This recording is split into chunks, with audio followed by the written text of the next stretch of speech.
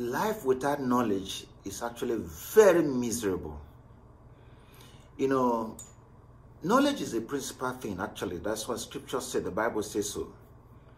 And the Bible says, my people perish because of lack of knowledge.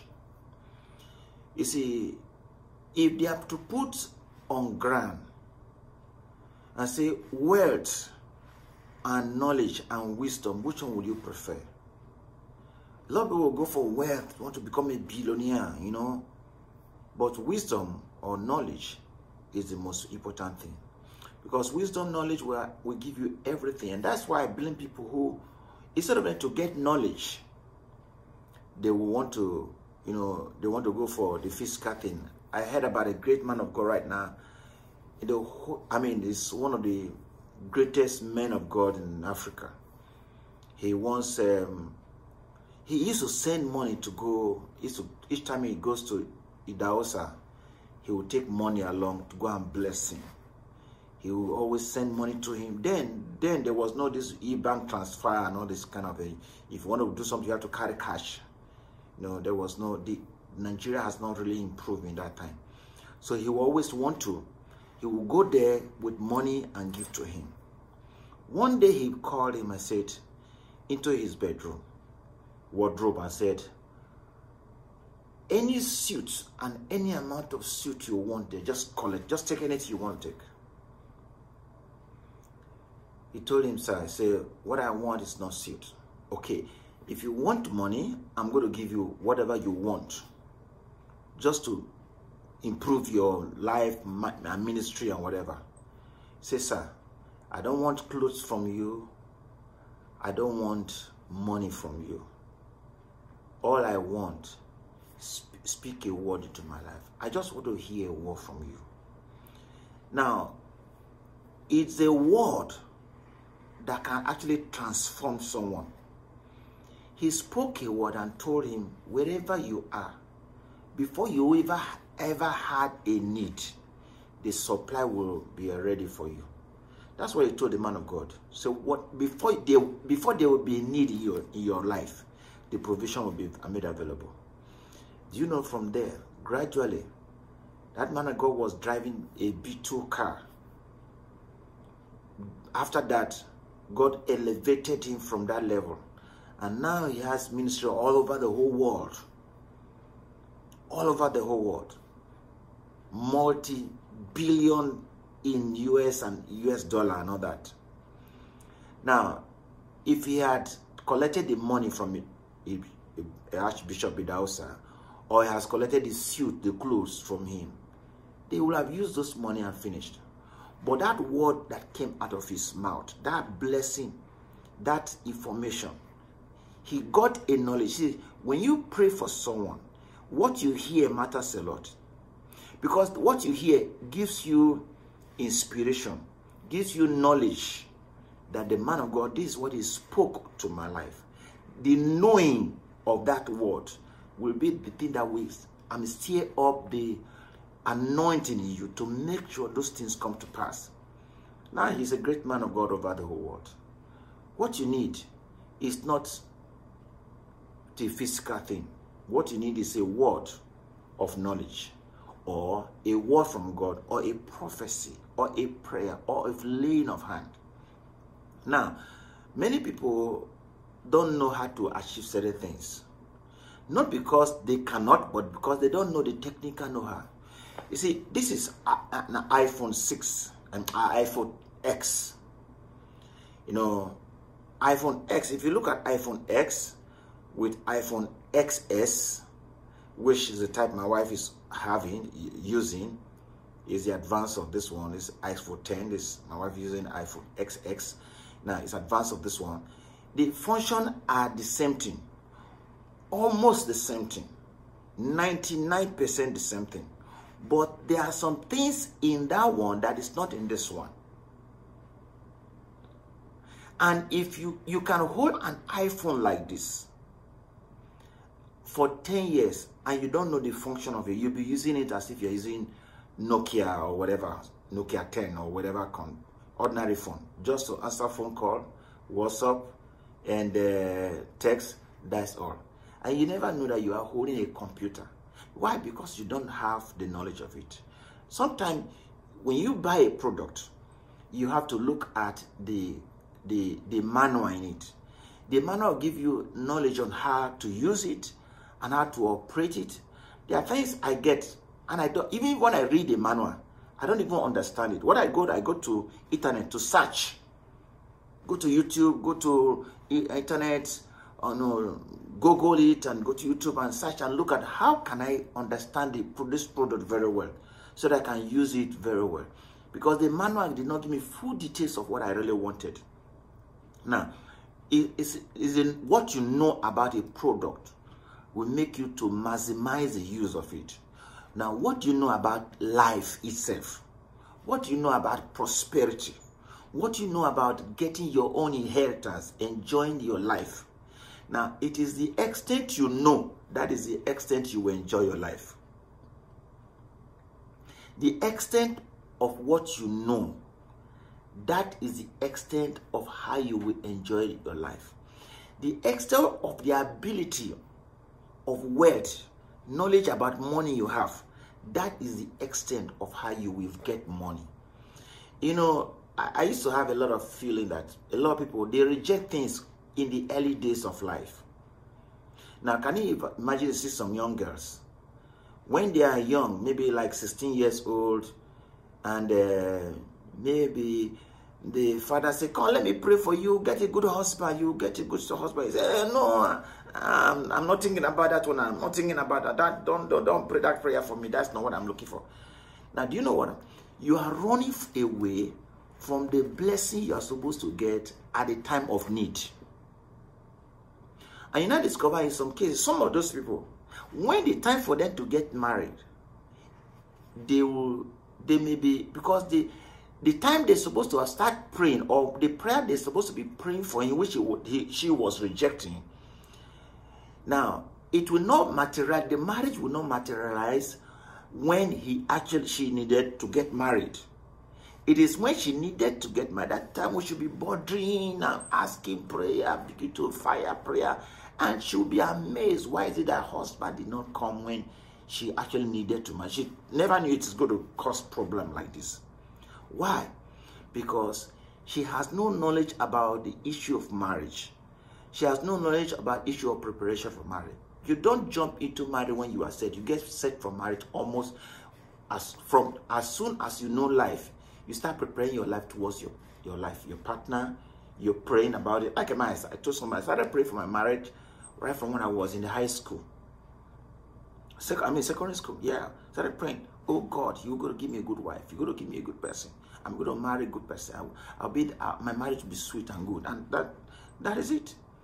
Now, knowledge is important. Knowledge about prosperity, knowledge about wealth, knowledge about ministry, knowledge on how to achieve goals, your goal, your dreams. Now, let me give you a story about, I read some time ago. There was this young man in those days when they used to travel overseas by ship. And he was able to gather some few money, travel by ship to America. Or he wants to say, oh God, I want to go to America. So he got some money.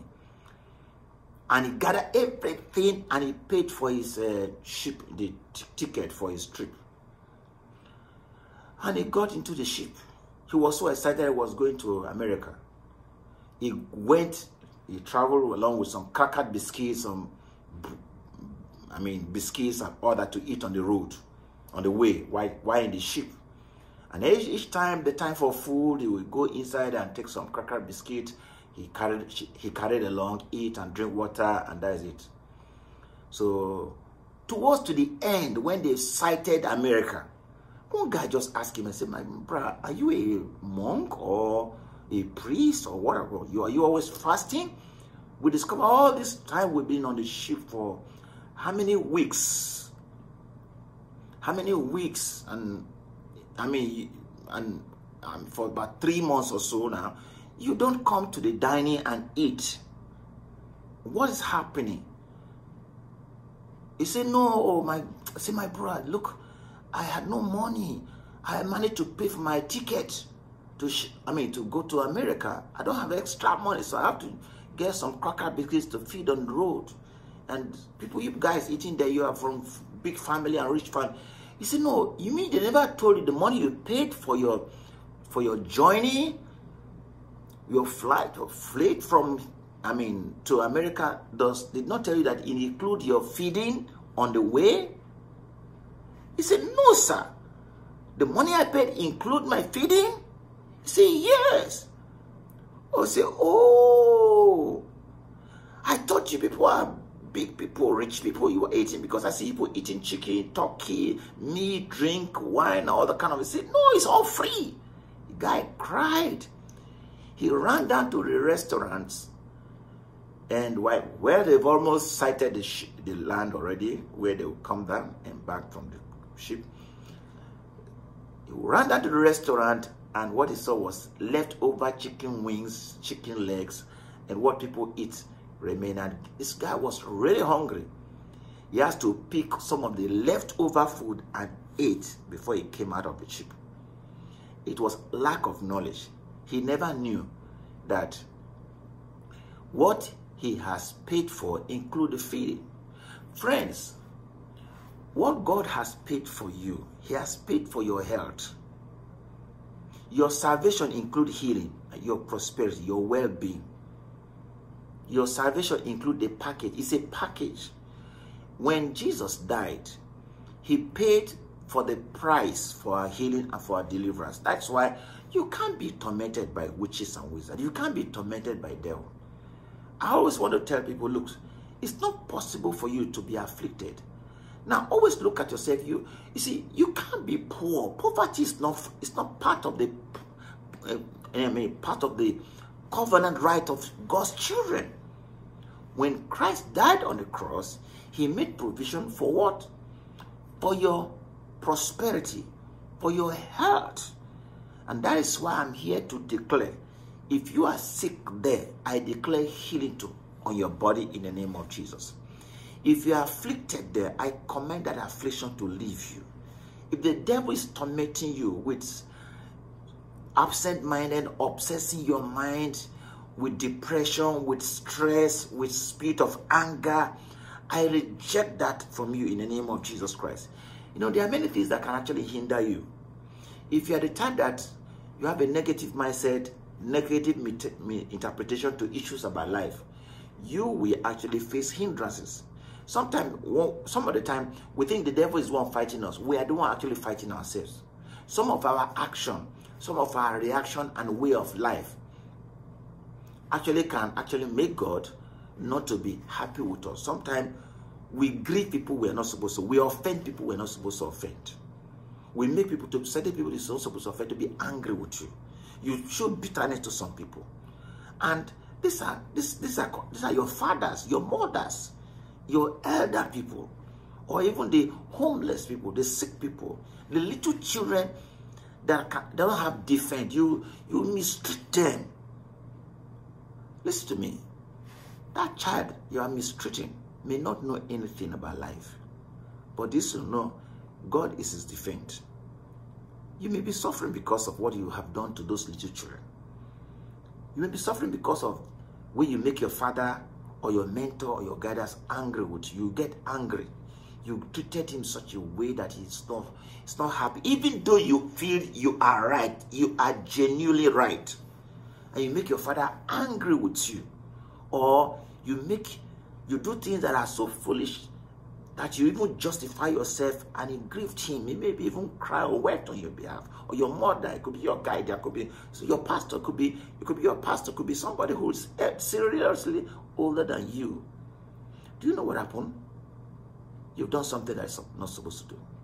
Some people who are in courtship and in engagement, you did some nasty things against the person you were in courtship with. Now, in the name of, yeah, I'm right, you become so bitter, so agitated, aggressive, wound the person, dead to the person cried over it. I'm not talking about cheating on the person, but you did something that actually wounded the person and caused a blow on his heart and mind, and feel bad, and you walked away. You may discover that those could be a hindrance to you. Our bitterness and our anger can actually cause a lot of things. I tell children of God, look, free from anger and bitterness and envy, because these things can be a big hindrance to our life. Because we don't know. We don't know. And that's why we live that life. We feel it's okay with us. We are being strong. It's not all that glitters are gold. It's not. It's not because you are so knowledgeable, you went to school, you are so educated, so you must be rich, or you are so beautiful, so handsome, so you must marry a good person or whatever.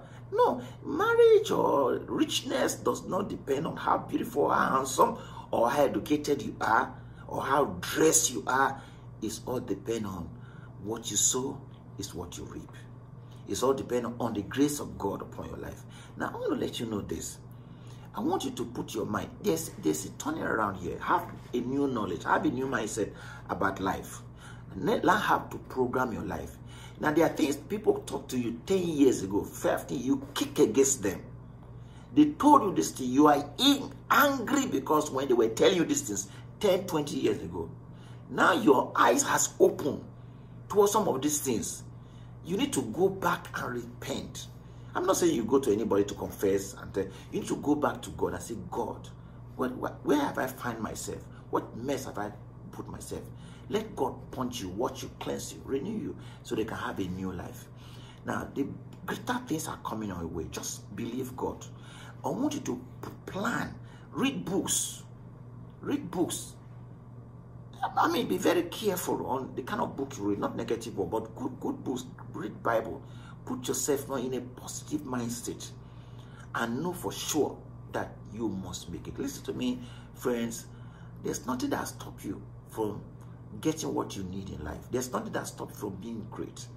My prayers are all my children, those who are with me, those who are working with me, those who have ever lived with me, those who are with me. I mean, they serve me well. They should be blessed. They should be blessed. Now, hear me this. Every one of you who are with me, whether in Covenant Life Church or I bless you one way in your ministry or through reading of my books or listening to this audio, I'm blessing you.